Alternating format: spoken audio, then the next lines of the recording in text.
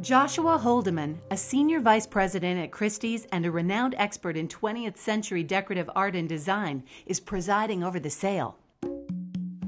Robin Roberts had a very specific eclectic eye where he sought out extremely specific objects that were often highly rare, highly unique. They each had a specific look. They all spoke to each other. It was a very coherent kind of a collection in which it's not like he stuck to one specific kind of category, but all of the objects kind of spoke to each other in a way in which it was a very coherent eye. That eye has created a preview hall packed with over 130 items of rare beauty. But as with any auction, some pieces are more coveted than others. The crown jewel of this estate, a chair by Armand Rateau. Rateau was a very non-prolific designer / artist who was French in the 1930s.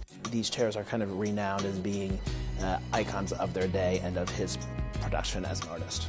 Rateau is a little-known artist because most of his work was done for private clients. But this chair has since become renowned as the perfect example of the Art Deco movement, refined, elegant, and inventive.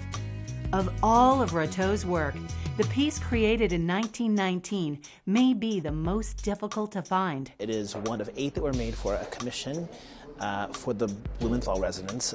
It's the last one to come onto the market, and we have sold all of them here at Christie's. The last one was sold in 2003 for $980,000. Christie's estimates that the chair will sell for over $600,000. Often, auction houses base their estimates on previous sales, and at times they will lower the estimate slightly to bring in more bidders. Another rare piece? This sculpture entitled Scandal by Charles Sargent Jagger.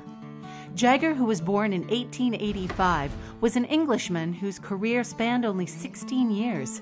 He came of age during World War I.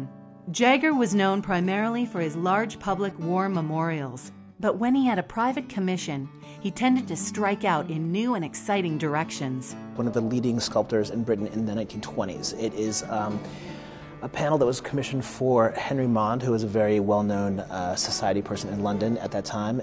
This is a perfect example of, a designer making, kind of an art object. The crowning achievement of his life, I would say.